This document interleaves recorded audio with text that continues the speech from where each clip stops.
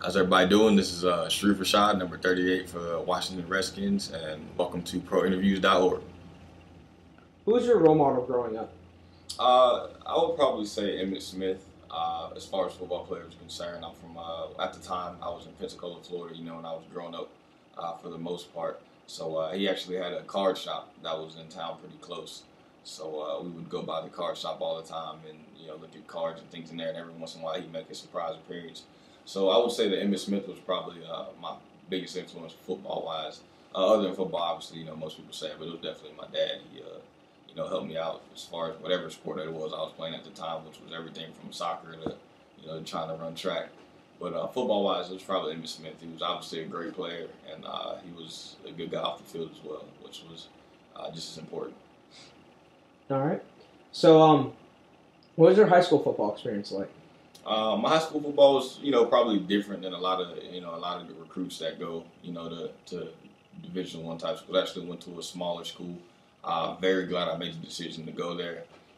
Prepared me extraordinarily academically for anything that I faced in college, and I did the same thing sports wise. It was actually a smaller school. I want to say I graduated with around 100 people my senior year.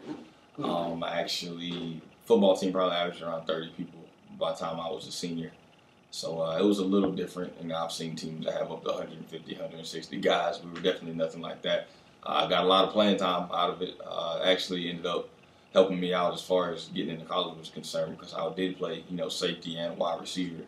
And I thought I was going to be a wide receiver coming up, but apparently, some of the teams saw the film that I had playing safety, and they liked it a lot, and they got me a couple offers. And UCF was one of the schools that ended up wanting to take me as a safety. But it was awesome. My little brother actually goes there now. He's kind of going to do the same thing I was at the school. But it was fun. It was a great experience, like I said, academically and athletically. And I think I was prepared really well for college, for sports, and in the classroom in high school. Mm-hmm. So what was the transition like from a small high school to a big college? It was pretty big. Like I said, I mean, the high school was a little bit smaller, so I'd say my transition might have even been a little different than some of the other guys that were coming to school. But going from a pretty decent sized high school to coming to UCF, which is now the second largest school in the nation, it was definitely different. First we started with camp before school even started, so I kind of got introduced to the football aspect of it first. Guys were a lot bigger, a lot faster, a lot stronger. I was a competitor, so I wanted to do the best I could, but it was definitely a lot harder as far as making plays and doing things like that, and you had to lift weights and get faster and get stronger and things like that. But as far as the school was concerned, it was a lot bigger as well. So I got used to the environment pretty quickly. But I think the transition went pretty well for me. I had teammates to help me out. Atari Bigby was one of the guys who was here that helped me out a lot my freshman year. He's with the Packers now. Actually, just won the Super Bowl. Yeah, so it was good. I had a lot of help. Academically, we had staff to help us out with things like that. And football-wise, I had a lot of good coaches to make the transition a lot easier. But it's definitely a step up from high school to college. I used to carry his pads and helmet and get his food and things like that when I was a freshman, which is stuff that I guess you have to do. It happens. So speaking of true freshman, you got some playing time, and you broke your hand in the second game against Penn State. What was that game like? Right. It was crazy. It was as big as the transition was coming to practice and camp. It was even bigger to go out and have to do it on the field. Actually, at the time, I set the record for the youngest starter in Division I football. I was 17 when I got to UCF, so my first game when I actually ended up starting, I was pretty young. I think I maybe was pushing 195 weight-wise, and that's being generous. I was probably closer to 185, so I was pretty small. But I had fun. I had a lot of fun. The energy was great. My first start was against Penn State, and like you said, it was the first or second play of the game. I actually broke my thumb. I didn't have a clue. I didn't know until the game was over when I was trying to take my glove off, and they cut my glove off of my hand. It was obviously wasn't an injury that I could play through in the game, but I actually ended up needing surgery and get a couple pins in my hand, so I wasn't able to play for the rest of the season and got the red shirt that year. I think it was actually really good for me, though. I was able to get adjusted academically in the school a little better, learn the system a little better all before I came back next year. And actually was a 4-year starter after that. Came back my redshirt freshman year and started with, I don't remember the guys, John L. Neal, Jason Benson, and Joe Burnett. We were all actually 4-year starters at UCF. So it worked out pretty well for me. I learned a lot my rookie year. I'm sorry, I said my rookie year. My freshman year, I learned a lot. And it happened, in a different kind of way as far as, getting injured was concerned. But I think the redshirt year was really good for me. Mm-hmm. So do you have a favorite memory throughout playing at UCF? I'd say my favorite memory was the conference championship we won. My freshman year, we were 0-11, which was probably one of the toughest seasons I've ever been through playing football. But we never gave up. Obviously, we knew what we were capable of, and we came back next year with almost pretty much the same team and had one of the best turnarounds in college football history. And we were able to keep building on that. And 2 years later, we actually won the conference championship. And that was probably my best memory. It was a great game. It was on TV, and it was actually one of the first championships that I've ever won playing football. So it was a big day, and just to be able to share that with all my teammates was a really big deal. That was probably my favorite game while I was at UCF. So what was the hype like for the draft during your senior season? I was hearing a lot of different things from a lot of people. Before the year, I decided, I sat down with my parents, and we decided to just focus on my senior year first. I didn't want to let draft talk and, whether I was going to get drafted or whether I was going to go free agent. I didn't want any of that to affect how I played my senior year.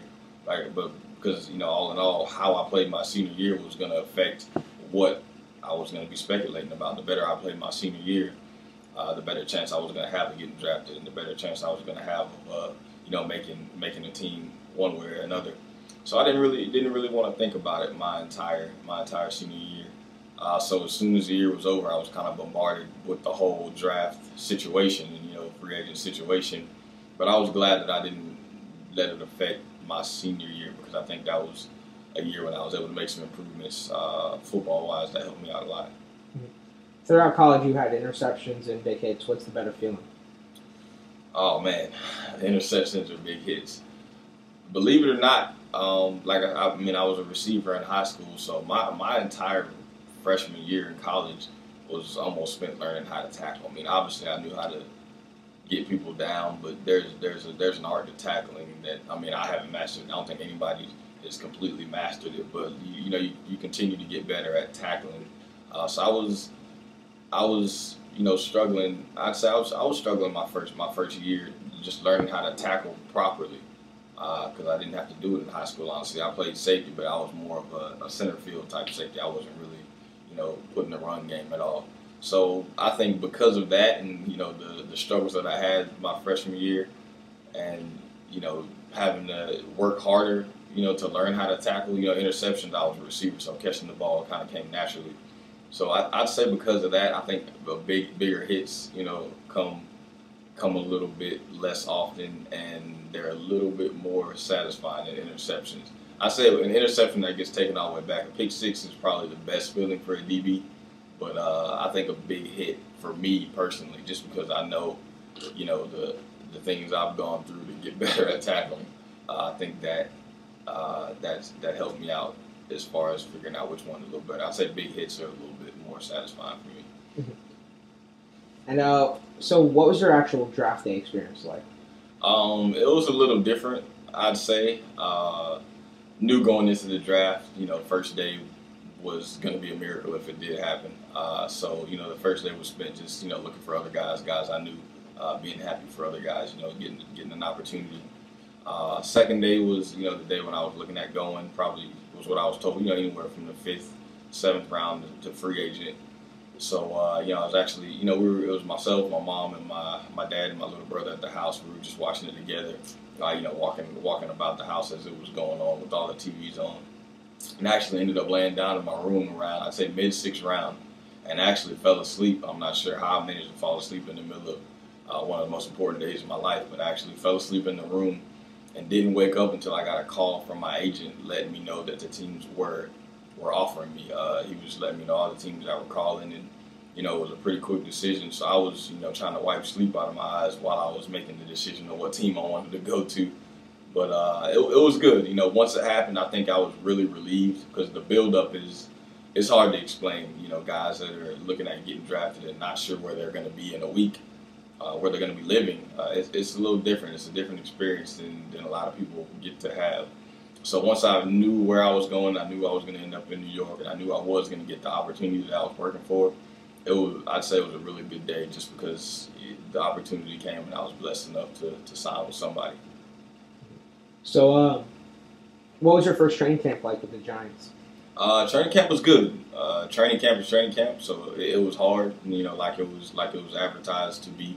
Coach Coughlin is a pretty tough coach. He's very understanding and very knowledgeable of the game, but you know he makes sure that he has tough players, and that's something that the Giants organization was known for. And you know camp was definitely hard, just like college camp was hard. And I'm sure every other team's camp is just as difficult. But making the transition was a little different. I think one thing about the NFL and the NCAA that you realize is the professionalism that goes along with it. You can kind of feel I wouldn't say tension, but there's a little bit more pressure because you know that you're always playing football for fun, but it's not just for fun anymore in the NFL. You're trying to make a living, and I think you could feel that. So as far as learning, it's a little bit more difficult. Obviously, the guys got a little bit bigger and a little bit faster. Didn't know if that was possible coming out of college, but it was. But I learned a lot. My teammates helped me out a lot. Was able to look to the other rookies that came in with me when I was there, and it went well. There was ups and downs. Had good practices, had bad practices. I had good preseason games. Had preseason games that I felt like I could have played a little bit better in. Ultimately, I was put on practice squad with the Giants, which wasn't my ultimate goal. Obviously everybody wants to come out of camp and get a starting job, whether it be on special teams or defense. But I learned a lot during camp and also throughout the year, while I was on practice squad. And I was really, really thankful for the opportunity to be there. And I think camp was a great learning experience. I got a lot better, at many things, football-wise, and also off the field, learning the game as well. So it was a great experience. So what was the transition like to the Redskins? The transition to the Redskins, it's hard because you have to get used to different. I wouldn't say traditions, but different ways that things are run in different organizations. Meetings are always run a little bit differently, no matter where you go. Practices will be a little bit different.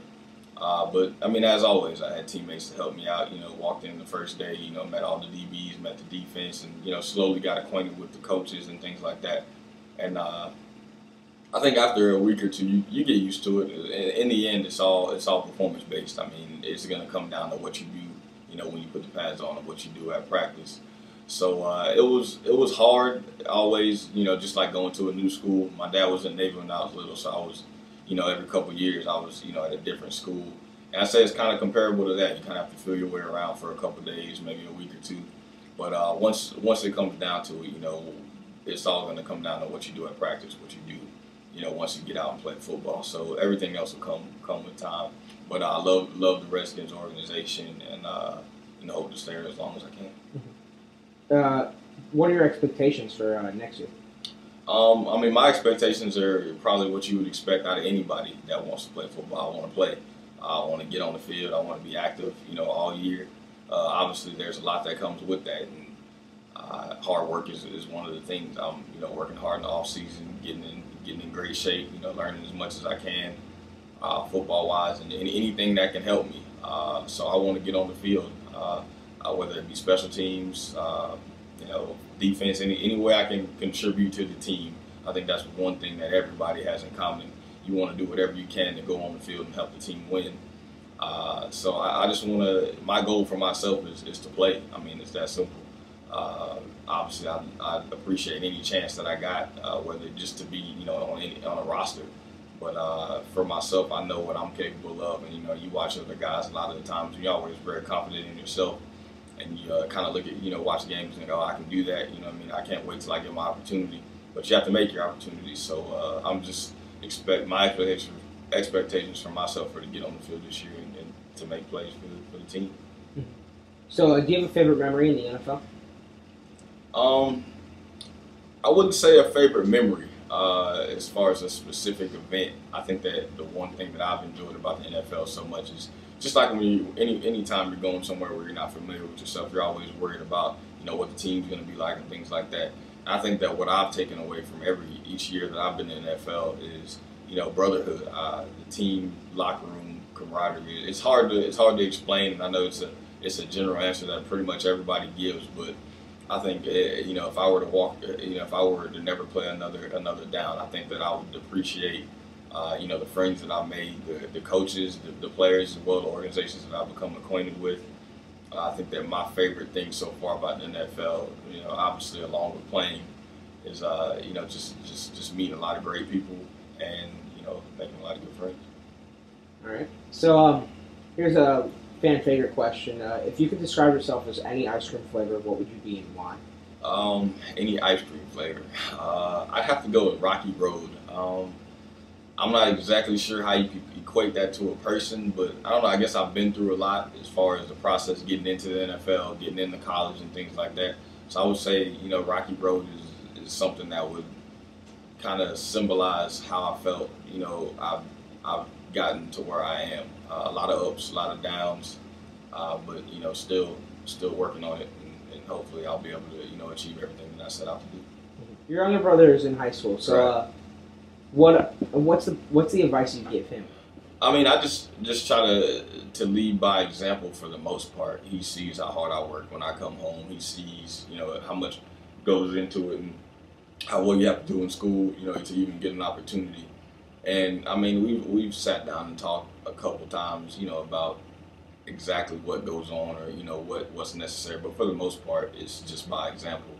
But he's doing well on his own for the most part. But if he ever has any questions, I try to help him out, football wise and school wise, anything as far as choosing colleges and what's going to come with your decisions and things like that. But I mean, he's bigger than I am. He's actually a linebacker, so he's about 3 inches taller than me and probably outweighs me by about 10 pounds. And he's still 16. He'll be 17 pretty soon.